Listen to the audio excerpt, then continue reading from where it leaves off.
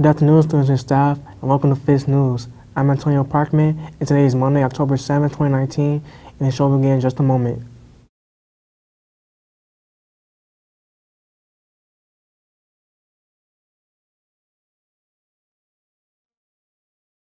Good afternoon, I am Marzina, and let's begin today's show. This is a reminder that the NHS members are selling Sweeties Day Sweetheart Grams. The cost is only $1, and they will be delivered with a fresh carnation flower on Thursday, October 17th. The last day to buy grams will be Monday, October 14th. See Ms. Gilchrist or any NHS member. Don't delay. Buy your gram today. That's right, the grams are a great way to send us a special message to someone, and that's not all. Don't forget the NHS is also selling caramel apple suckers. Suckers are 2 for $1. See any NHS member for this sweet fall treat.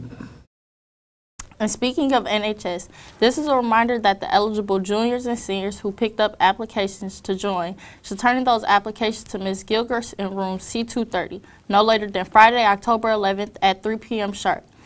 And now let's turn things over to Fitz News reporter Will, who is standing by with Ms. Greisel to talk about parent-teacher conferences this Thursday. Will? Hello, I'm William Lee, and we are here with Mrs. Greisel. So we're going to ask a couple questions today. First one is, what information can parents get during this event?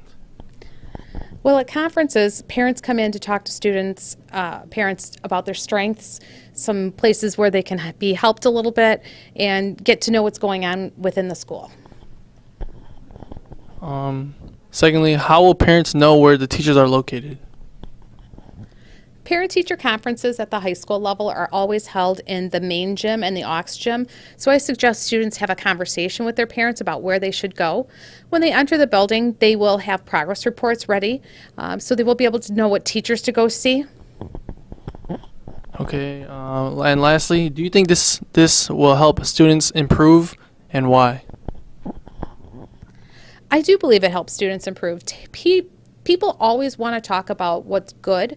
So when students have a chance to talk with their teachers and parents have a chance to talk with their teachers, it highlights what's going on well and how they can change things in order to be more successful at school. Okay, thank you. Thank you for your time, and thank you for answering those questions. Back to you in the studio. Thanks, Will. Remind your parents about conferences on Thursday.